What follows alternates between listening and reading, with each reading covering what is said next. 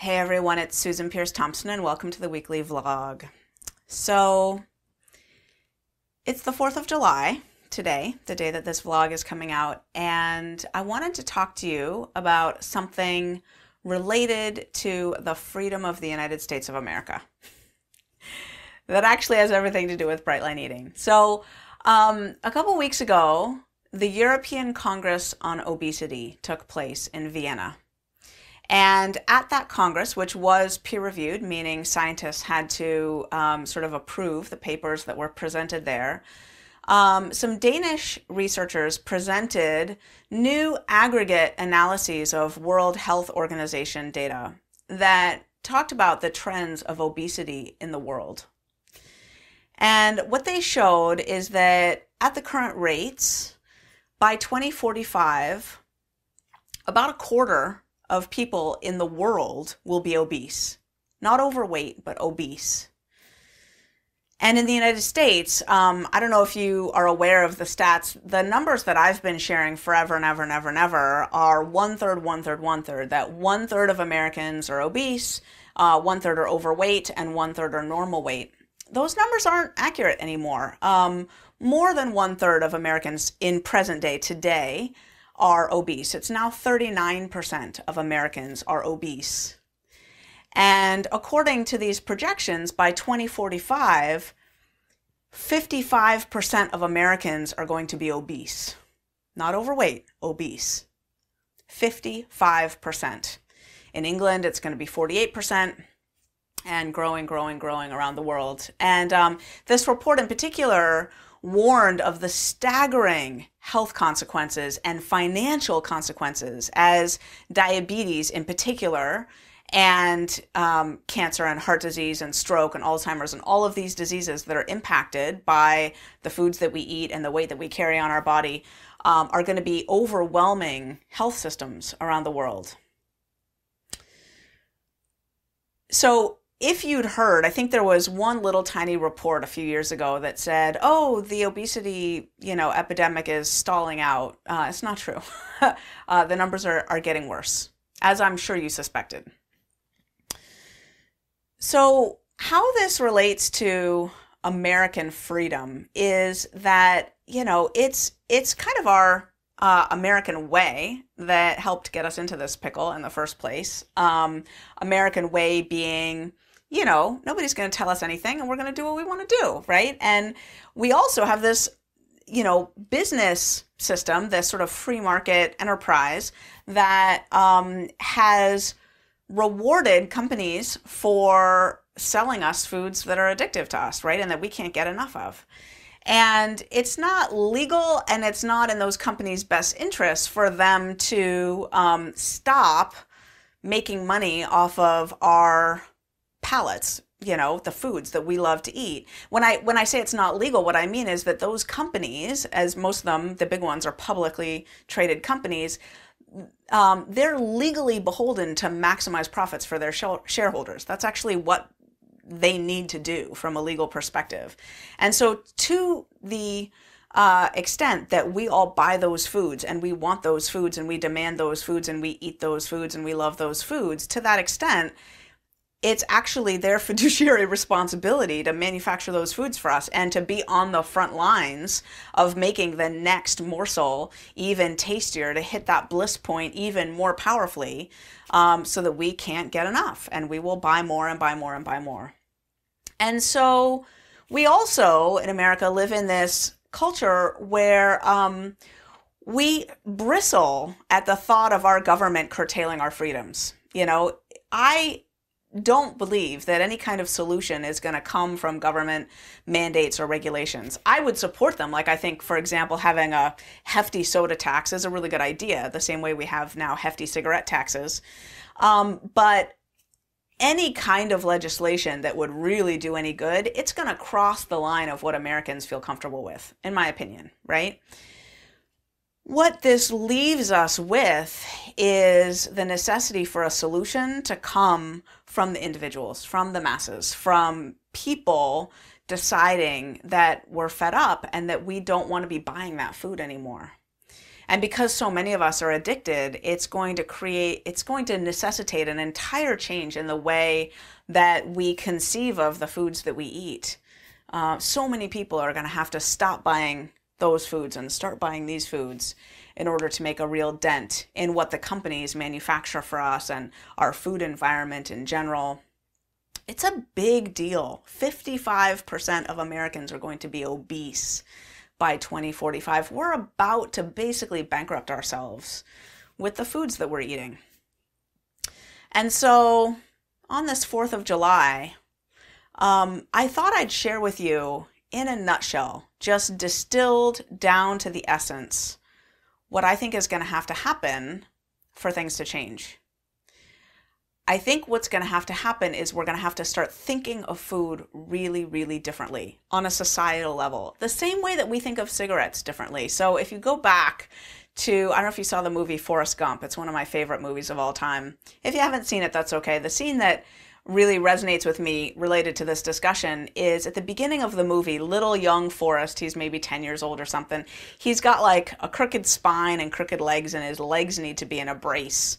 And the doctor is treating him and like securing braces for his legs, these big metal things.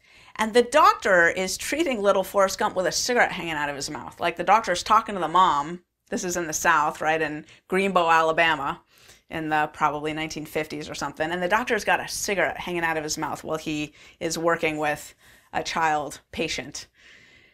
And, you know, fast forward today, that would never, ever, ever happen, right? We have come so far in our society, in our conception of cigarettes and cigarette smoke and secondhand smoke. When I was a little kid, there was smoking on airplanes. Like you were trapped in the air with people smoking cigarettes near you. Yeah, and there was smoking in restaurants, and there was, you know, it was a whole different world back then, you know.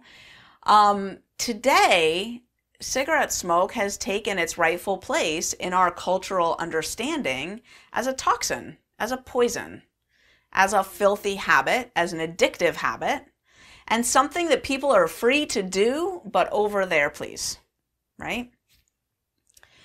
And I think what's going to have to change in our society to get out of this mess that we've made for ourselves, that we are making for ourselves, that's getting worse and worse and worse, is exactly that kind of shift. We're going to have to start thinking of processed manufactured foods, all of that junk food made out of sugar and flour and all that, those combinations of sugar, flour, salt, fat in bags with packages, with long labels, with ingredients that none of us understand. We're going to have to start thinking of that food as poison, as toxins, as something that people are free to partake of, but over there, please. While the rest of us eat whole, real food that grows out of the ground and that is sold in the perimeter of the grocery store, you know, mostly in the produce section. And it's going to have to start to feel to us, advertising of those foods to kids is going to have to start to feel like advertising of cigarettes to kids. In the same way that we wouldn't let our kids play with those old candy cigarettes that, you know, they used to have candy cigarettes for kids to practice smoking when they were 7 years old, right? We're going to have to start thinking of kids' restaurant menus with nothing but mac and cheese and pizza and stuff, right, on the kids' menus like that. Like it would be so repulsive to just offer a kid a menu filled with that kind of junk that's going to cause them to be obese and have type 2 diabetes, as it would be to give them a pack of fake cigarettes, candy cigarettes for Christmas or something. So we have a big shift to make. And I think that the core features of this new way of thinking are that these processed foods made out of sugar and flour are addictive, that not everyone is equally susceptible. So if you don't struggle with that addiction, you can't judge that and say, oh, come on, it's not addictive. It's your brain is reacting okay, but other people's brains get powerfully addicted. So we're going to have to globally, collectively understand that different brains respond differently to food addiction, right? And then we're going to have to work together to create an environment where it's safe for people to quit. The people who really need to quit, who can't moderate, who need to quit, we're going to need to understand that that's not extreme. What's extreme is going blind from type 2 diabetes when you know it's coming. What's extreme is getting your chest cavity broken open and having open heart surgery because you just had a heart attack. Those things are extreme. Quitting sugar and flour is not extreme. It's necessary. It's like quitting smoking for the percentage of us that are profoundly affected by these drugs that are in our system. That's basically it. Foods are addictive, not equally to all people. And for those of us who are addicted, we need to quit. And we need to create an environment where that's safe for people to quit and not be harassed because we want to quit using our drugs. And it's going to take a lot, I think, for that to happen. We are just at the itty bitty nascent beginnings of this transformation. And I don't know what it's going to take to get there. What might happen is that we start bankrupting ourselves collectively as a human society. And then maybe those of us in Bright Line Eating who are living happy, thin, and free, who used to be obese and who aren't anymore, or used to struggle with food and don't anymore, we will be there when people are looking around and saying, what can we do about this? Is there any population of people that's having any success? And we'll be over there in the corner saying, we are. Here's what we're doing differently. Maybe it'll go like that. I'm not sure. But I do know that with this American diet that we've now exported and turned into the global industrial diet, and with the impact that it's having now around the world, and given our values of freedom and free enterprise, and the fact that, those companies are still making a lot of money selling that stuff, and as they should, that's their fiduciary responsibility to their stockholders, right? Given all that, the change is going to have to come from us. It's going to have to come from us. If we start turning the tide, maybe in 2045, 55% of Americans won't be obese. Maybe. We'll see. I hope to live that long to see for myself. And I hope to keep doing this Bright Line Eating thing. We have a goal here at Bright Line Eating to have 1 million people living in a right-sized body by 2030. I hope you're on board for that, and I can't wait to see what the next chapter brings. I'll see you next week.